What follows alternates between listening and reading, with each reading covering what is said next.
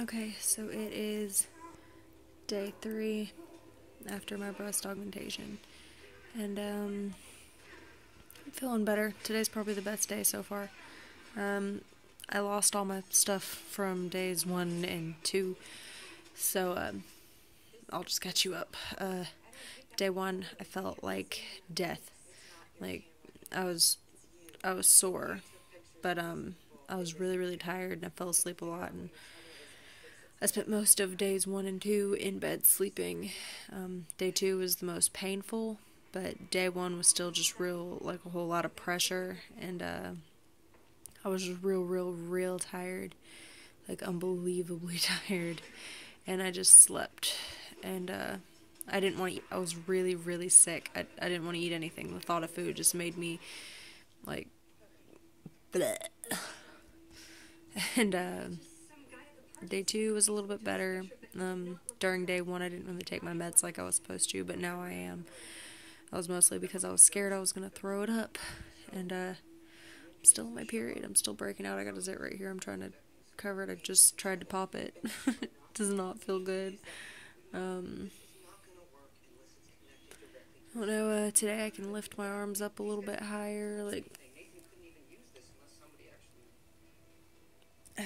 yeah, like, it's not as bad, but, they're doing good. I'm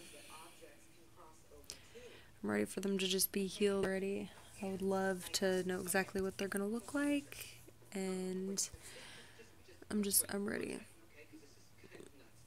I took a shower yesterday, and you basically just have to be careful when you're washing. You take off everything but the little terry cloths, the little, I guess they're like, it's like a Band-Aid kind of stitch thing.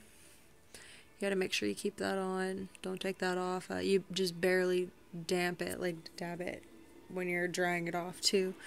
And, I mean, it's a little hard to wash your hair and stuff, but, they say not to take a shower to take a shower after like 24 to 36 hours. I waited 36 because I just felt like it was day 1, there was no way and I was going to be able to get in the shower. I will keep you guys updated. This is post-op 1 through 3, and I'd say it was pretty good. Healing. I can move more. I'm more awake. I'm doing more.